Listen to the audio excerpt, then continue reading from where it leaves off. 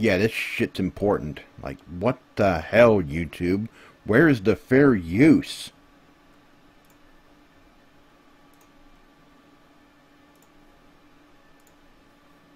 Welcome to the FanFiction Multiverse show. Now, this is a show where I basically talk about fanfiction that I've written, and stuff that I'm writing, and make announcements.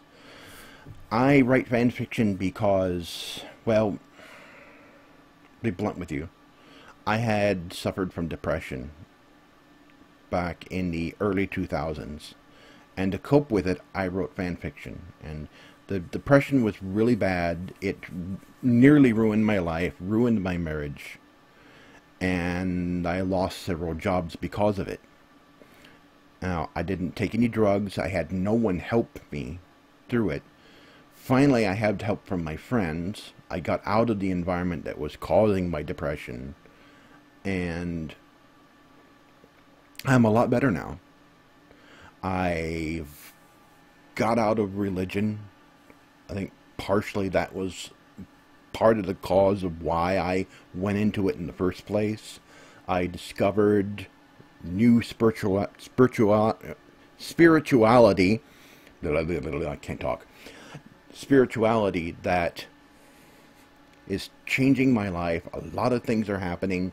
Doors are opening up for me.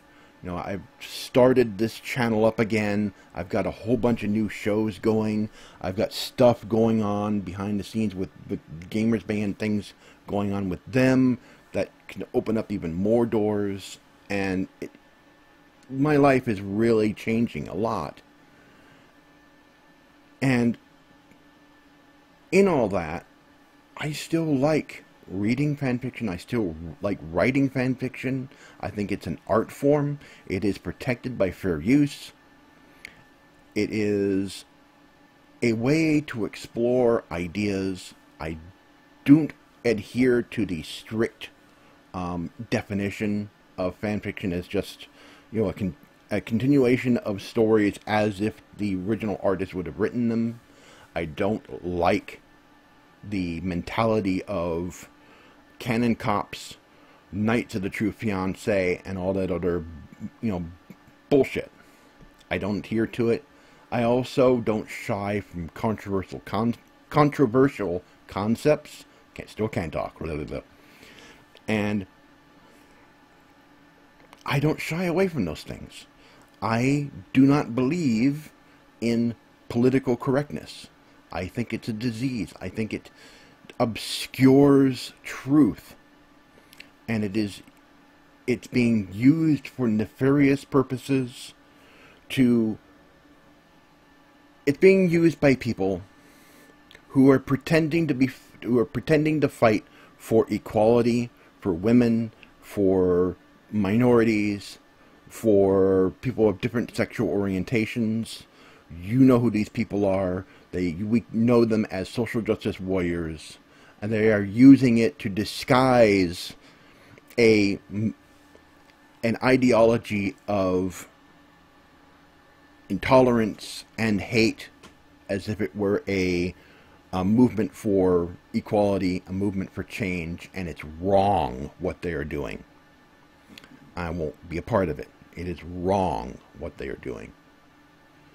That's my stance on that.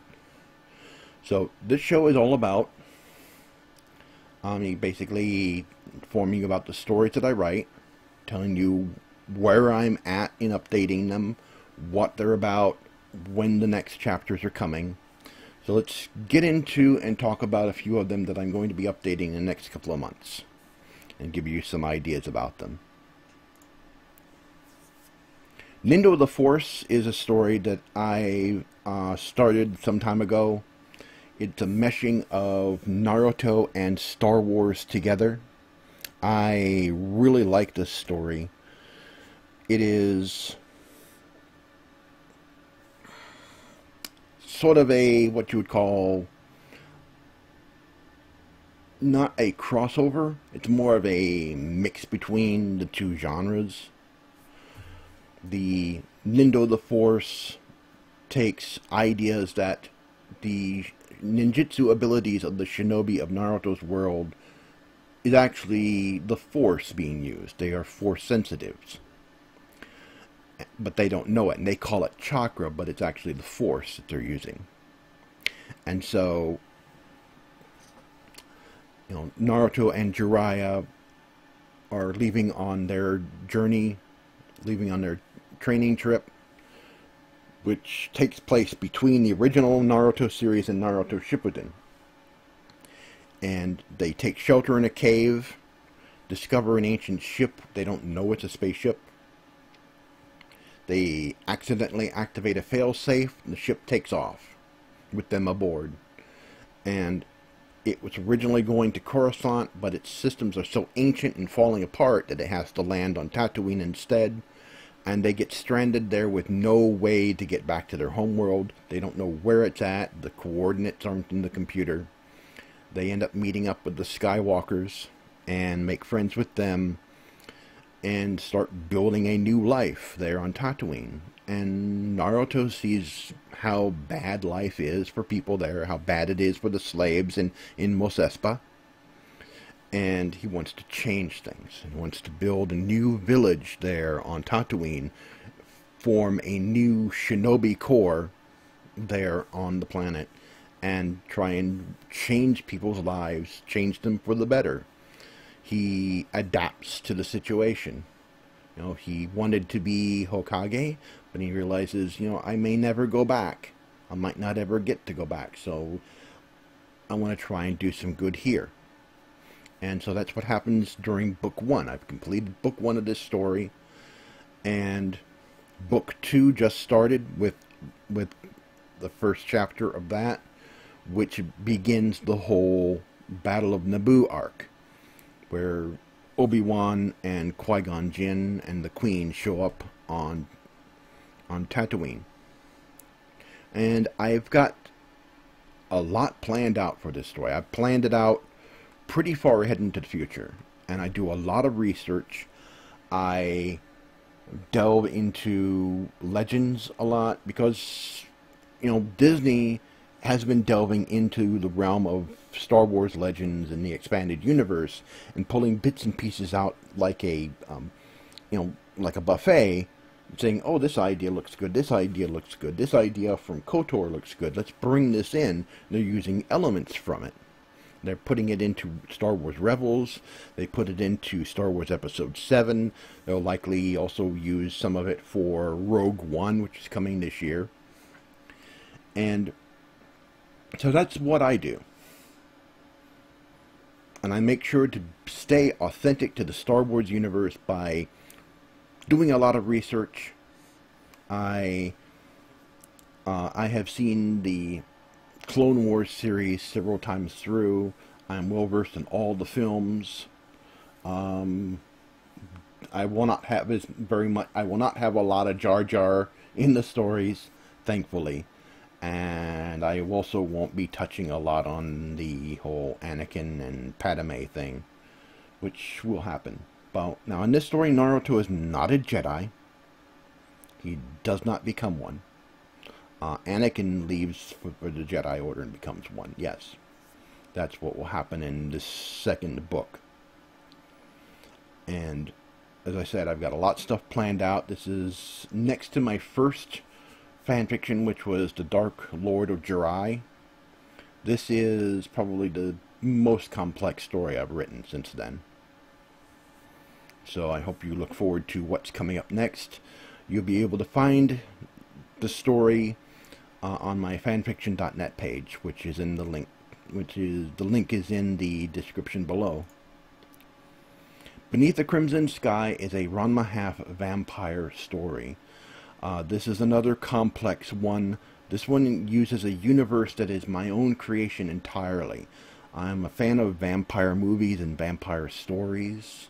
I watched Buffy the Vampire Slayer and Angel, and I've read Anne Rice. I've read the original Bram Stoker novel of Dracula, and I'm a big fan of vampires. And I have my own take on them. The various races of vampires. I used to play Vampire the Masquerade, and the the vampire card game back when it was called Jihad, before the name was changed. And so the story is where Ranma early on was turned into a vampire just after Jusenkyo. His father takes him into the mountains to a monastery where he thinks that he'll be able to get help for him. And it turns out that the monks there are themselves vampires.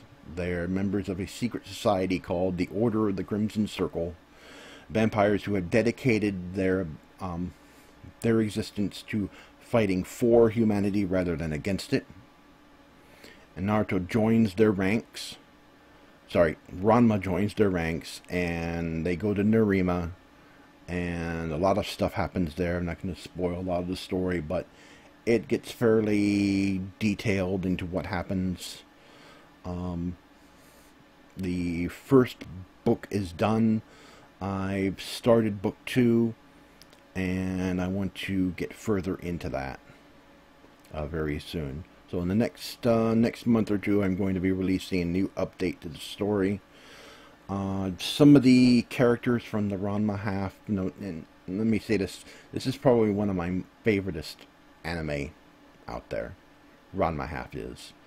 I mean, not only because Jim Robert Bader wrote some of the most incredible Ranma half fan fiction out there, with A Tale of Two Wallets, which a lot of ideas from that come into this and will be brought into other future stories.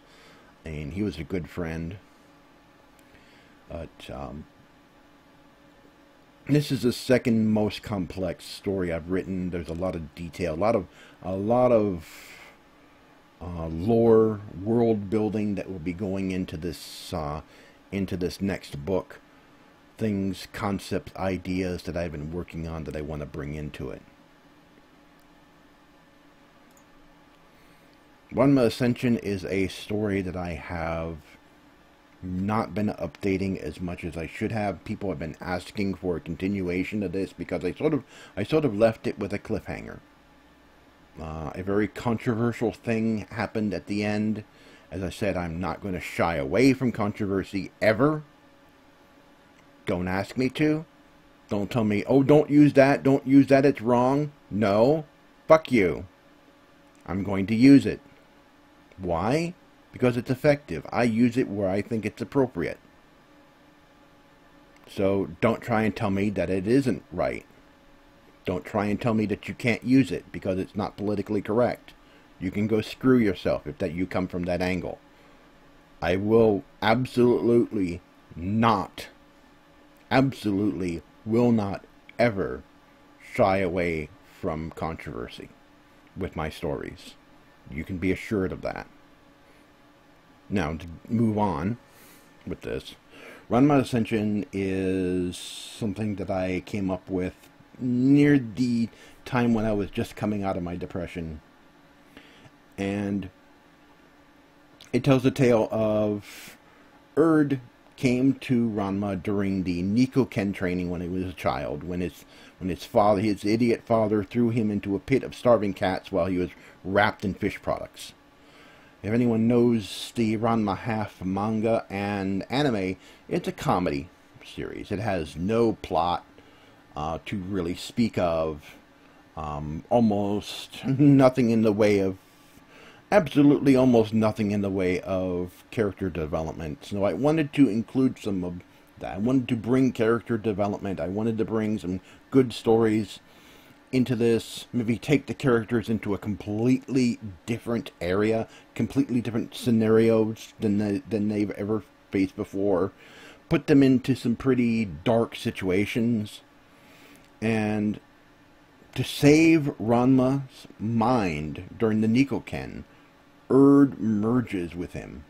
And then years later, something occurs, and Ranma's life is at stake, and Erd has to finish the merger, or they will both cease to exist. And so they cease to be one person, cease to be two individual people with two separate personalities, and become one person with a merged personality. Ranma with Erd's personality. Yeah, that's as scary as you think it is. And I left the story on a big controversial cliffhanger, and I will be writing a conclusion for it, and it will be out next month. So I will be continuing this. There are other stories that I will be making announcements on next week, so stay tuned for the next show. I have some technical difficulties.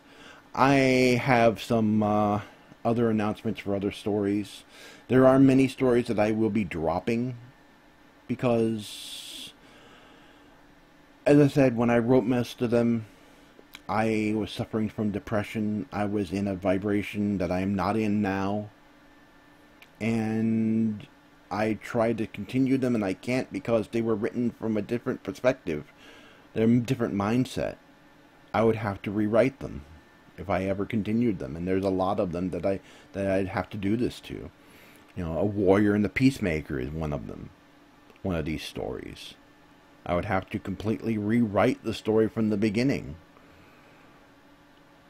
So I will be keeping you up to date. And, if you've ever considered getting into fan fiction writing, just do it. Just do it. Don't be afraid of it. It is an art form. It's protected by fair use. Don't be afraid that people are going to think you're strange because you write it. I mean, believe it or not, most of the best fan fiction writers out there, they are doctors. They're lawyers. It's not just teenage kids living in their teenage kids and college dropouts living in their mother's basement that are writing fan fiction. It's not just weird nerds. They are, some of the best fan fiction out there is written by professional people. Scientists, doctors, lawyers. So don't be discouraged. Get out there and write. Get out there and be creative. Don't be afraid of it. So that's my message.